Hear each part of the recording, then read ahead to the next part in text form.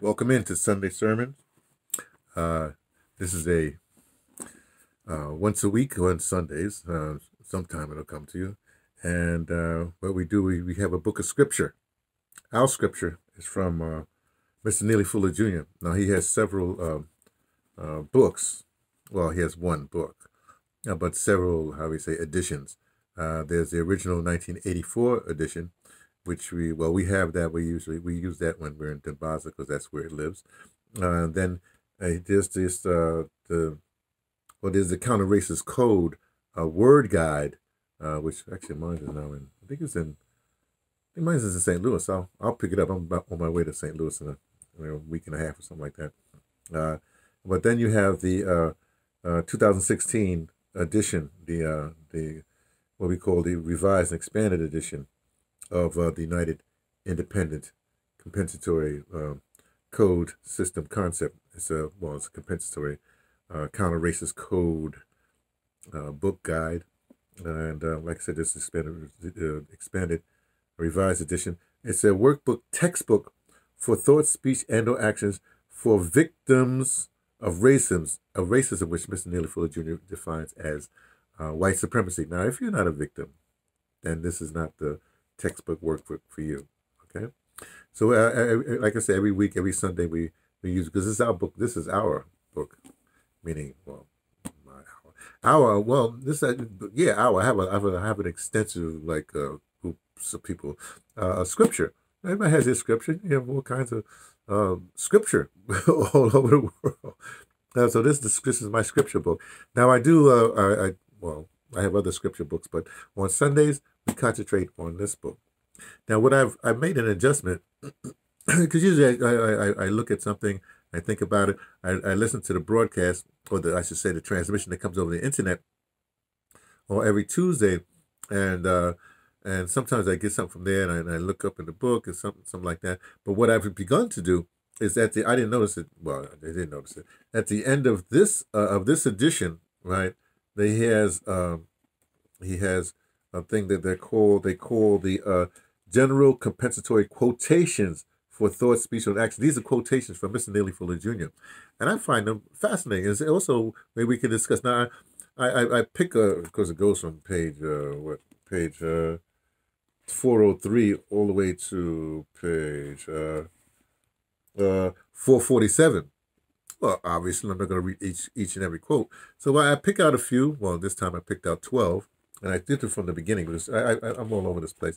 But what I do is the last Sunday of every month, that's when I deal with this section. I find it fascinating, and sometimes I talk a little bit more in this section here too. So here we go on page. We have. I think I picked out 12 quotes. We'll do what do you say, page by page. Hold on a second. I got a little something in my throat, so I take some coconut water. So if I hit the coconut water every few, well, then you know what it is, right? The set has changed, but back there you see the cover page for my resume. It says cultural revolutionary. Of course, in culture. Revolution just means it goes around and round and round like a hamster wheel. So, but in culture, I don't believe that. I don't believe there's anything new under the sun. So, as a cultural person, I'm an audio dramatist. I'm an audio dramatist. That's what I do. So when I do an audio drama, I don't really believe that anything is new, right? But in life, I'm a what's called an evolutionary. Similar to Mr. Neely Fuller Jr. says he learned something new. Well, he's always learning. So I'm an evolutionary. Evolutionary, you evolve, right? So I've been evolving for a while.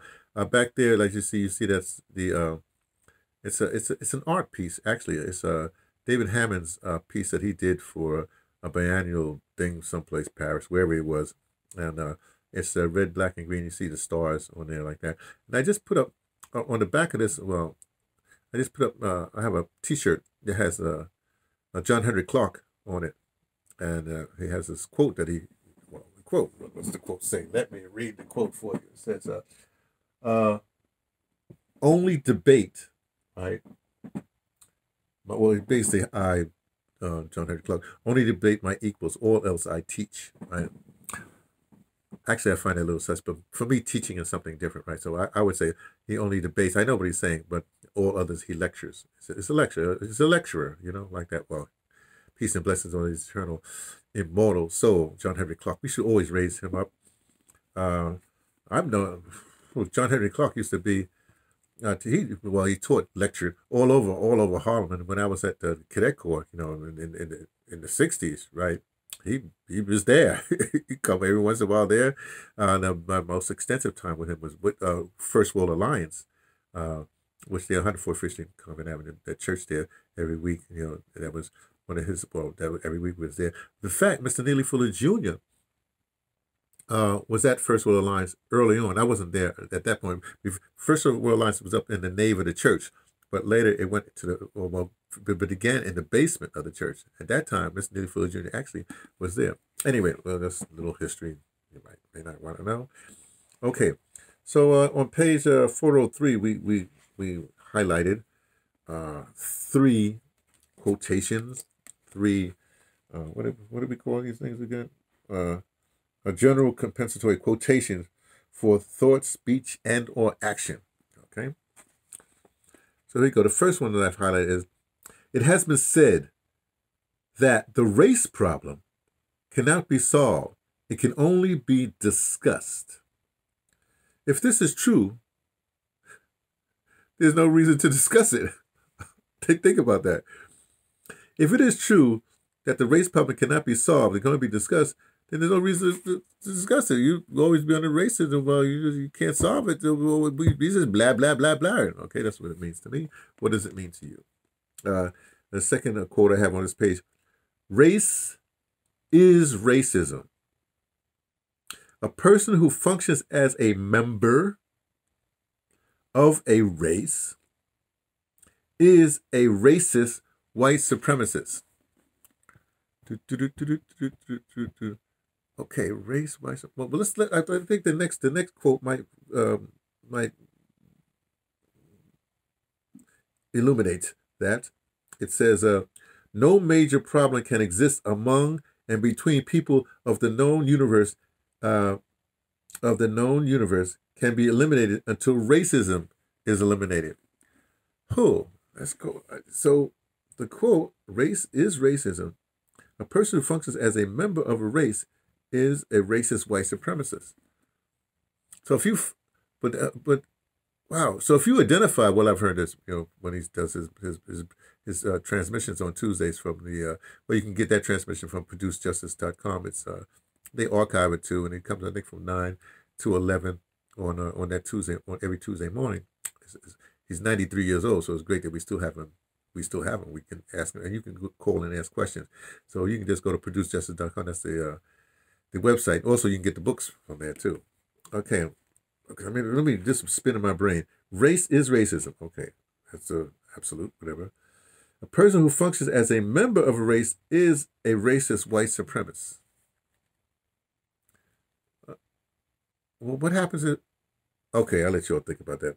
Let me go to the last one again.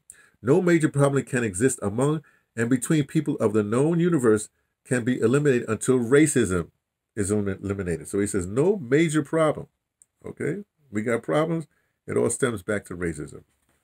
Like I said, this is a Sunday sermon, so I'm supposed to be whatever. You know how preachers get up there and they try to interpret. But well, I just got the second one. I can't interpret. I'm spinning it in my head too. So you figure that out too. But the other one is that last one. No major problem can exist between people of the known universe can be eliminated until racism is eliminated. So you eliminate racism, then we can talk about everything else. Then you probably won't have any problems. Well, you won't have any major problems. Then on page 404, I have a rather lengthy one. It says, many white supremacists, both male and female, most of the time are very, very nice, pleasant, and gentle, both to white people and to non-white people. That does not mean, however, that a white supremacist practices justice. He has in brackets, just as I guess is defining balance between people. White supremacy itself is the greatest and most effective form of non-justice in the known universe. Oh, let me know. We don't have to repeat that. No, let's repeat that. Let me put this. Justice, the balance between people. Okay, let's leave it. Let's hold that for a moment. White supremacy itself is the greatest and most effective form of non-justice. That would be non-balance between people in the known universe. I like that one. A person can be nice, pleasant, gentle, and at the same time mistreat people in many different ways, particularly through destructive deception when practiced on a massive scale. Now, this comes to mind of when they say about diplomats and presidents, like for instance, I'm just going to bring up Ronald Reagan. They said, "Oh, but he's like a grandfather. He's a very nice person, but look at all the damage he did." You know. In fact, let me stay with Ronald Reagan for a second. I was a production engineer for WBI Radio at the time, which means I engineered the news, so I had to get a lot of news feeds down and things in that nature. It was curious to me because he went and visited, when he went to Germany, he went and visited the Bitburg graves, of Nazis and stuff like that. Now you look and say, well, why is he doing that? But that's a signal. Nice guy. That's what he's saying nice things. He sounds nice, grandfatherly voice. But his actions to go into Bitburg and getting a photo opportunity so he can egg on, so he can you can have this forever for white supremacists to see, hey, a president of the United States supports us. Just like back then Calvin Coolidge when he aired Birth of a Nation. These folks, they can say what they want, but you have to look at the actions, you see? Okay. Next one on this page, this is number 4 or 5. This is 5. The fifth out of 12. We're going 12. Just stick with us. One of the most destructive things that racist man and racist woman, white supremacists collectively, require non-white people to do is to lie to themselves and to speak and act as if the lies are true. Let that wash over you. Another quote, quote from Mr. Neely Fuller Jr.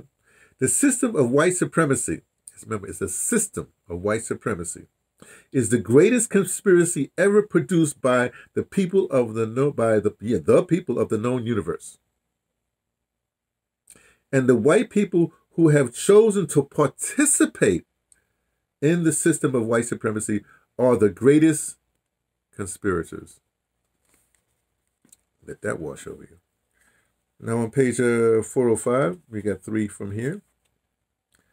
And let me just show you this. There's a lot of quotes on the pages. I just like I said, I'm doing this at the last Sunday of every month, so I just skip around and sometimes I do 9, I see whatever. I operate in derivatives of 3. That's how I'd operate with this one. Huh? As long as white supremacy racism exists, every non-white person in the known universe possesses the victim's guaranteed qualification. Let me where's my thing at? I want to highlight this because this is what they call VGQ, right? Let me highlight this. Oh, use a highlighter too when you use a highlighter in your books. Let me see. Here it is. Victims guaranteed VGQ qualification. And he goes into that a lot, VGQ, of saying whatever he or she thinks should be said about racism or racism and or counter racism. So anybody that's a victim, they can say whatever they want. And by extension, what he says on his program when he transmits is that basically, hey, they said what they said. Can you comment on that? No, they said what they said. They said that they have every right to say whatever they want because they're a victim, right? The second one on this page that I highlighted. Oh, actually, these two go together. Well, I'm going to put them together. These two go together. During the existence of white supremacy, racism, When you hear a non-white person laughing, the one thing that you can be certain of is that absolutely nothing is funny. And the next thing right under it says, as long as white supremacy exists, the non-white person who thinks that anything is funny is either ignorant of the truth or ignorant of the truth about what is happening, or he or she is actively insane. I sort of like those two going together like that. Shall we repeat it again? Shall the congregation listen to this again? Let's listen to it again. During the existence of white supremacy, racism, when you hear a non-white person laughing, the one thing that you can be certain of is that absolutely nothing is funny. As long as white supremacy exists, the non-white person who thinks that anything is funny is either ignorant of the truth about what is happening, or he or she is actively insane. Just thought you should know that. Okay, let's see. Let's go to the next page that we have here. Hey, come on, turn the page. Oh, I don't highlight anything on these two pages. But the next page that we highlighted was something on this section was page 408. Remember, this is of the 2016 Mr. Neely Fuller Jr.'s compensatory, the revised edition of his great tome. And this is that you can see these at the end. These are quotes from him, of course. This quote: whoever dominates you also dominates everything that you claim is yours. Whoever dominates you also dominates whatever you claim you control. We don't need to talk about that.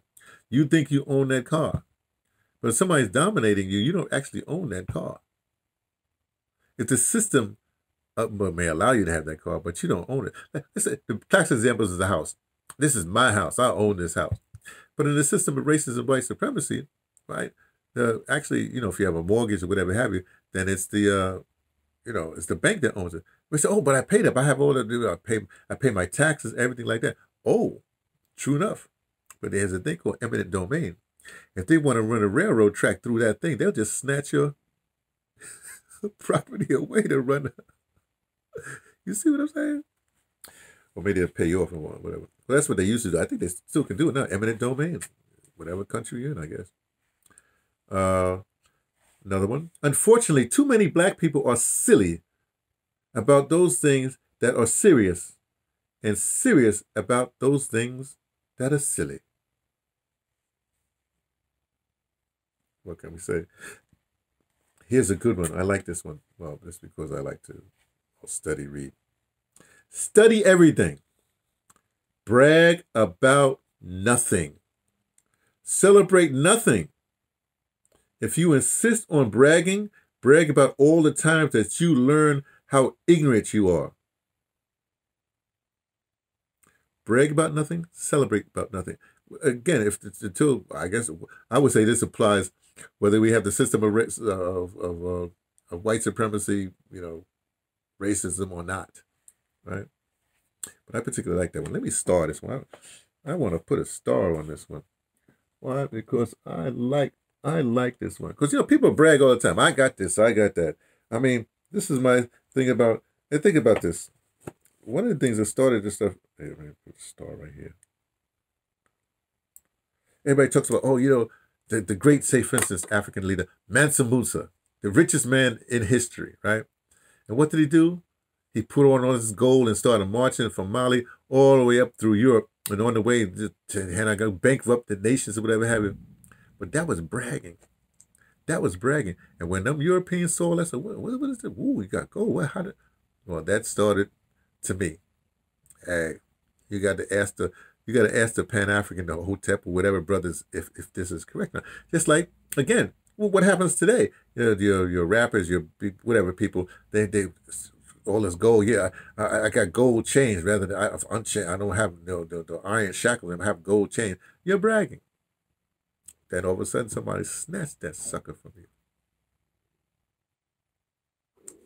Don't brag. And you can't celebrate if you still have a system of racism, white supremacy. There's no celebration. You ain't got no time to celebrate. Well, let's party. I have this thing. Well, okay, well, that's your thing. Well, whatever. But if you're serious about getting rid of the thing, I mean, you know what? It's like I see this. I live in South Africa, and when they had the World Cup in 2010, right? It was interesting because the South Africans, the team, right? They got us gold, whatever have you, and they started celebrating everything. And I looked, I said, "Oh, I don't think you should start celebrating yet. The game is not over. This happens all the time. Football, they have their little celebration, their little dances. That's great. No, I'm not taking that away from anybody, right? Until the game is over. If I were a coach, it would be rough. Because I say we ain't celebrating nothing. Yeah, I know you want to spike the football. Okay, spike the football. You want to do a little dance to the thing? Nah. You want to dance? Until we get to the playoffs, till we actually win the Super Bowl, nothing. You want to celebrate? I'm taking your celebration rights away from you until you succeed, ultimately succeed. See? But that's me, nobody's going to agree with that one. Okay, that's one. We have two. Oh, yeah, three on that thing. Let's see. How many more do we? Nothing on this page. Nothing on this page. Oh, that was it. Was that 12? Oh, that's a good way to stop, too. 1, 2, 3, 4, 5, 6, 7, 8, 9. There it is, 10, 11, 12. So we gave you 12 in this Sunday sermon. We gave you 12 general compensatory quotations for thought, speech, and or action. So let's think about that. It's a Sunday sermon from me, T, from the Pattersons, taking the train to Tibet, letting you know what I only suspect from our scripture from Mr. Neely Fuller Jr.